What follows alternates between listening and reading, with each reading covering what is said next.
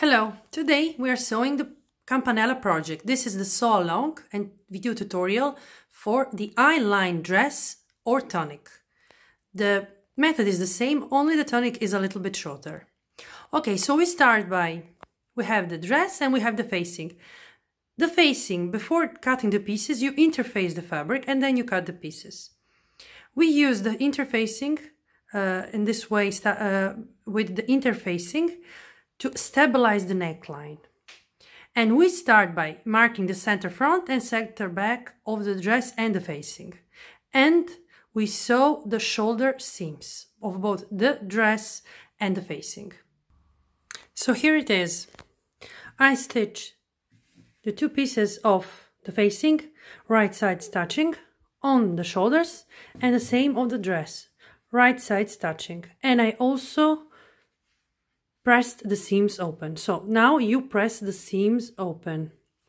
And now it's a good time to finish the raw edges only of the dress, because you don't need to finish the facing because the seams are hidden inside the dress. So you can also do this later, but it's a good moment now to use your overlocker or zigzag to finish the edges. Just to mention, when I noticed that when I finish the edges of the A-line dresses or skirts, I start from the bottom of the skirt so the seam stays nice and flat. Otherwise, if I start from here, it's all undulated. So my advice is to finish your seam, your edges starting from the bottom of the skirt. Now open the dress and the facing and place the facing on the dress, right sides touching, and pin on the center back, on the center front, and the shoulder seams. Here it is, center front, center back, and the shoulders. Just a quick tip: in order to have the shoulder seams that match perfectly once sewn, you place the facing 1 millimeter before the other seam of the dress. So when you sew, the sewing machine will push this seam and they will match perfectly. Otherwise, if you match them now, the one that is up will be a little bit down, if you know what I mean. Now the sewing part. The sewing allowances are at 1 centimeter. So for the beginners, you should use a magnet. Here it is. You place your magnet at 1 centimeter, which is 3/8, if I'm not wrong, of inches. And this will keep you go straight all the time. So which start, and while you're sewing, don't pull this part. This part is cut on bias, so if you pull, it won't be nice and flat later. So just sew without pulling. I only have one hand free, so it's a little bit tricky, but you see, just guide it without pulling, all around like this. Start from the center back and go all around, and finish where you started. Finish with a back stitch. So here it is. Now with a pair of picking shears, we go all around and cut away a ½ centimeter, which is a little bit like 1/4 of an inch. So my advice is not to cut here on the shoulder seams, because if you do, you will undo it and it can open here. So I will all around cut away with the pinking shears. If you don't have pinking shears, you just make little triangles, cut away little triangles all around the neckline with normal shears. Here it is. You see? Now we're going to turn inside the facing, and we are going now to stitch on the facing, keeping the seam allowance under the facing, just near the edge, all around. This will keep the facing inside. It will prevent it from popping out of the dress. So here we have our facing, and under we have the seam allowance. Now we're going to stitch near the edge all around. To do this correctly, keep your eye on the needle, go slowly and stitch bit by bit. Finish on the part you started with a back stitch. Okay, without ironing, pressing with the iron, it's already inside. You see, this is going to keep it inside.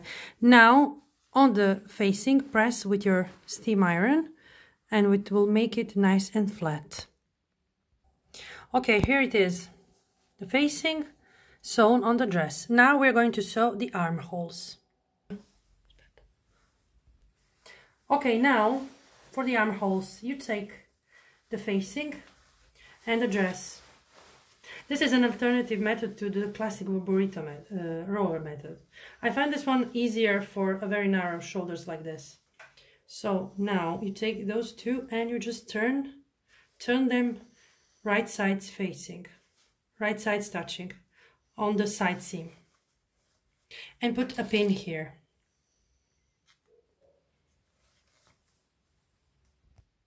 Start with the back stitch.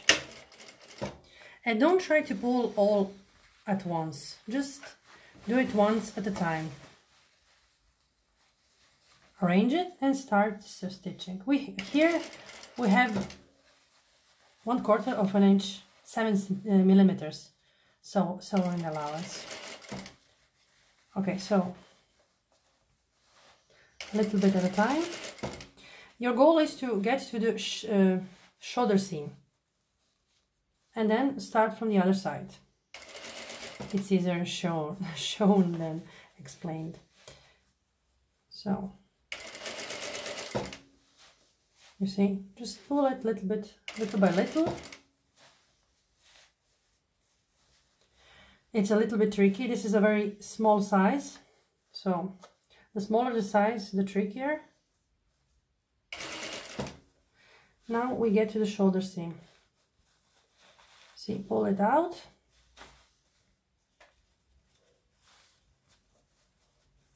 Here we have the shoulder seam, and we want to match the other shoulder seam as much as possible. A couple of millimeters don't make a big difference, but the more it's matched, the better. Okay, so here it is. We want to go beyond the shoulder seam as much as we can, and backstitch. Now pull it out. You see, you sewn one part of the armhole. Now only on this curve here, see this curve, cut with the pinking shears. Only on this curve. And then you see we have the other part to sew. So like before, this time we have the facing under. You open them and place the sides one on the other, right sides touching, and now you sew again up until the back stitch you made before. Okay, now we need to pull out the back stitch we made before, where we stopped. Okay, here it is. Now I'm going to close the seam on that back stitch. I will back stitch again. And again, use the pinking shears only on this curve, and we did one armhole. And here is our armhole. You do the same on the other side, and then we are going to once again stitch on the facing near the edge to keep the facing inside, also on the armholes.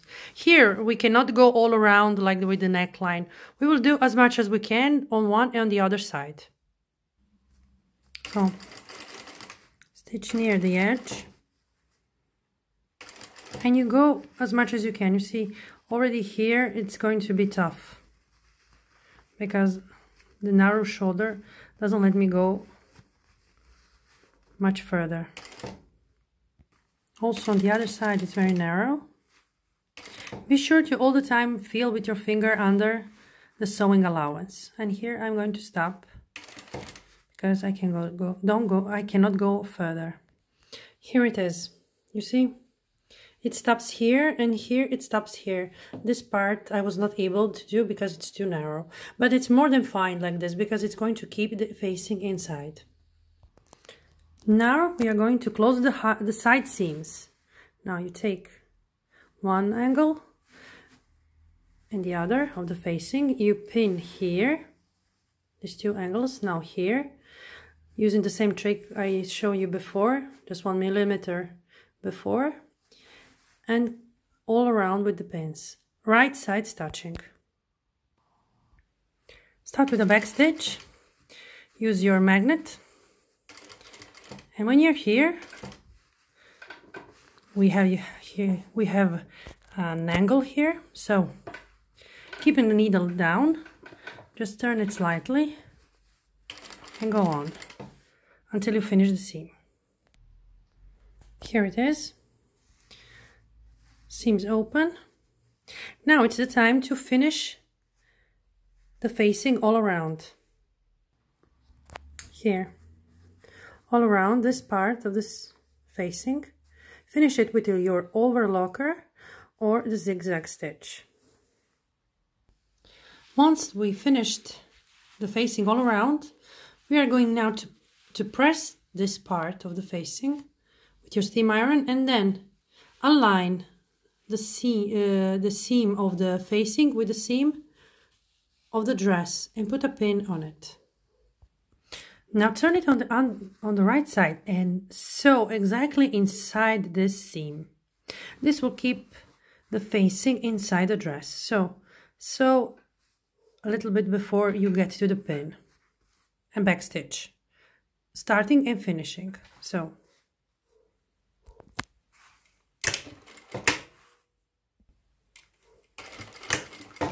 okay, this is going to keep the dress in the facing inside, but if you want you can also do the blind stitch all around the facing. I don't do it usually because it takes a really lot of time. So the next step is the small hem, rolled hem. So you can now we're going to stitch all around on the hem a stitch that is going to help us then fold the hem.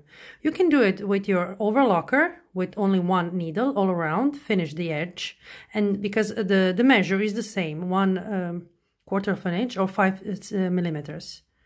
Or if you don't have overlocker, you just sew 1/4 of an inch all around the dress, all around the hem. Here is the seam that will help us fold the hem. Now, you see, fold it once and fold it again. So you're using this as a guide, whether it is the overlocker seam or the classic stitching. Just fold on the stitching once and then fold again. Now you go under the presser foot and you start stitching near the edge. Here again you need to keep your eyes on the needle and go near the edge as possible.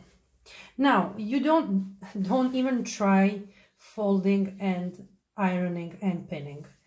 You cannot do it because you see the hem is oval, it's not straight. So you see here what you have to do is fold little by little.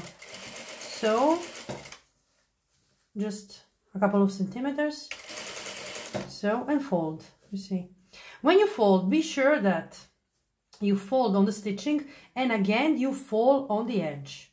Don't do something like this. Fold on the stitching and then maybe here more. No.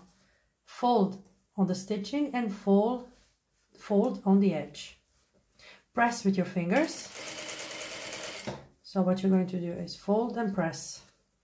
And just little by little. Don't try to do it here because you won't be able. Because, as I said, it's oval. It's round, not oval. It's round.